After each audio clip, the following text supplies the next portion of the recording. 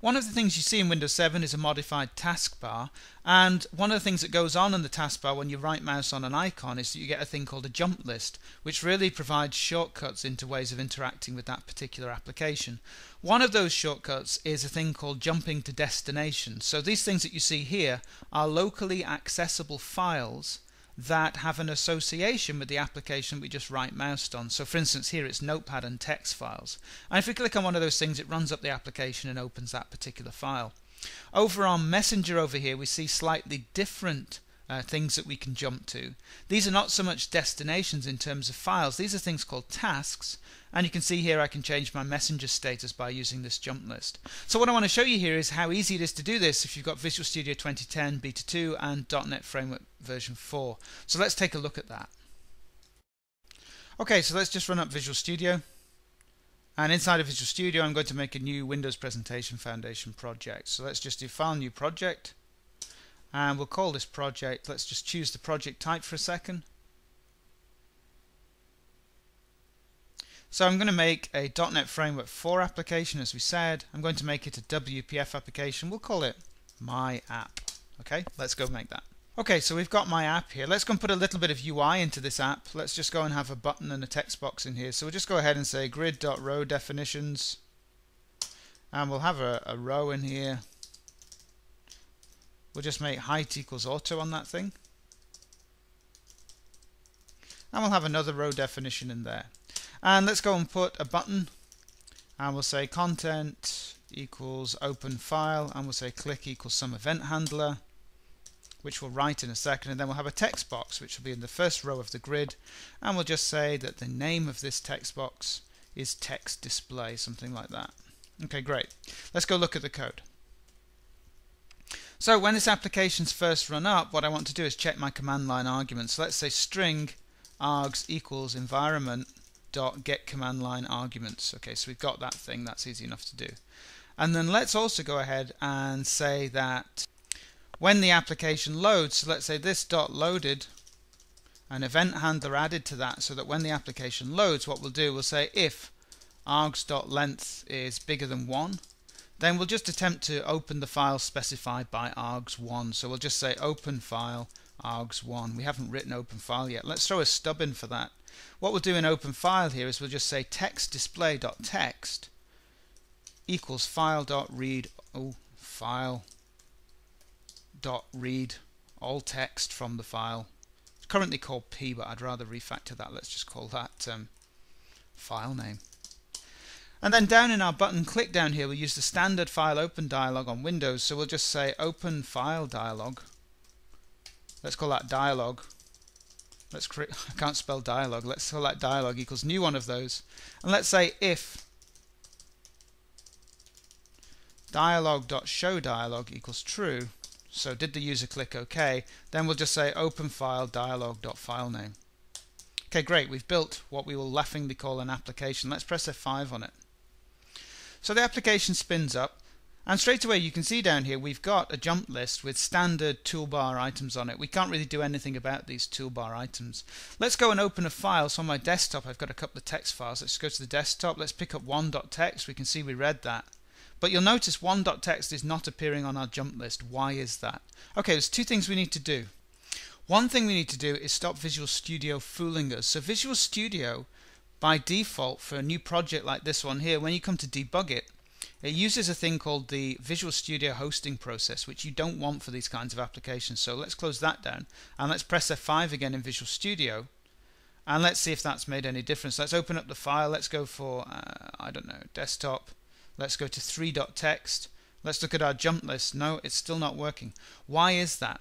Well, there's no association between my application and the .txt file extension. We need to make that association. So let's make that association. Let's bring up Explorer. Let's go to my desktop. Let's grab one of those text files and let's say open with, choose a program. I'll go and browse for the program. My program is ctemp my app, and it's my app bin debug my app. There it is. We'll open that. I'm not going to make it the default. It doesn't have to be the default. It just has to have the association. Let's OK that. Alright, let's close that down. And let's go back over to here, press F5 again. application's running back up, and you'll notice on the recent list is 1.txt because we just opened it from the shell a minute ago.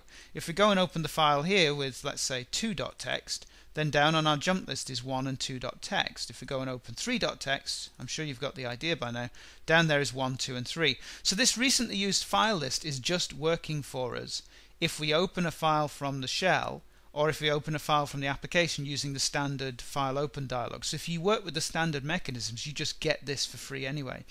Now, of course, down here on this list, the user can always pin an item, and it goes into a special pin section, and then they just get that there stuck for all time unless they go ahead and unpin it later on.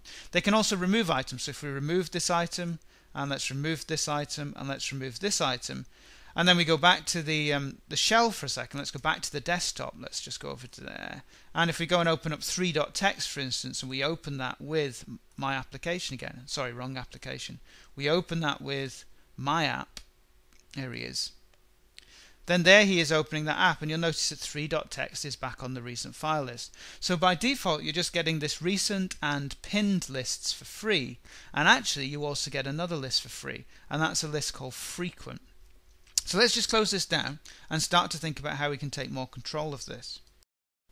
So let's go over to where the application is defined in this app.xaml file up here, and let's define a jump list ourselves. We have a property jumplist.jumplist, and we can say this is a jump list. Notice on here there are events for when things are removed, for instance, so you can get those and hook up to them programmatically.